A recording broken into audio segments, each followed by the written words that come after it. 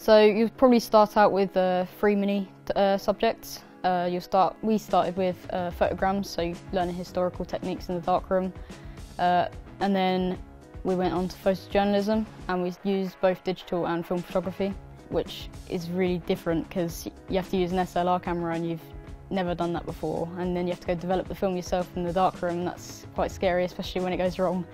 You just get a roll of black film come out. But other than that, you do portraiture next, and it sort of helps you develop areas that you're not so keen on.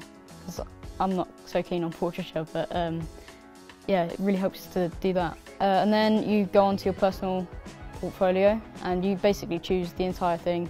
You take whatever photos you want, research whatever artists that you want, and as long as the teacher thinks that that's a suitable idea, then you just go with it. And I did perspectives, and it's a huge task, but I absolutely love it, and I get on with that so well.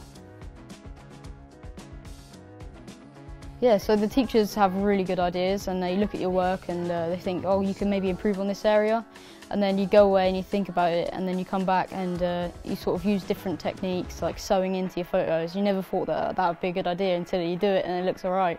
Like cutting up your photos, doing photo montages, and it really helps to develop your photos.